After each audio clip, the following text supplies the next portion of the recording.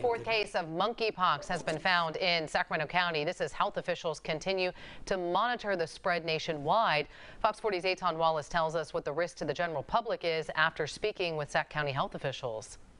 In Sacramento County, yet another person has come down with a presumptive case of monkeypox. The testing was done late Thursday, and we got the results on Friday. Sacramento County Public Health Officer Dr. Olivia Casirier making the announcement this morning, noting the CDC still needs to confirm the case as monkeypox, but based on the patient's symptoms, Casirier is fairly certain this will become a confirmed case, a case that follows 3 other Sac County confirmed cases within the last 2 weeks.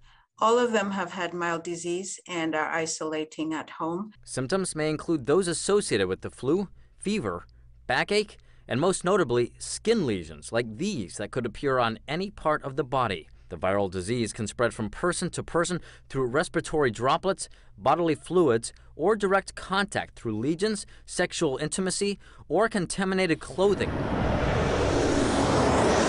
Some patients are believed to have come down with monkeypox following travel to Europe. Dr. Casirier and her team here at the Sacramento County Public Health Department stress that even with this latest presumptive case of monkeypox, the risk to the general public is not high, but we all need to remain vigilant.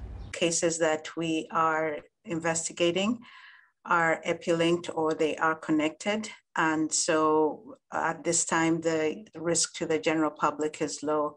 But people still do need to be aware. Especially to be aware of options should you get monkeypox. So far in the U.S., no one has died.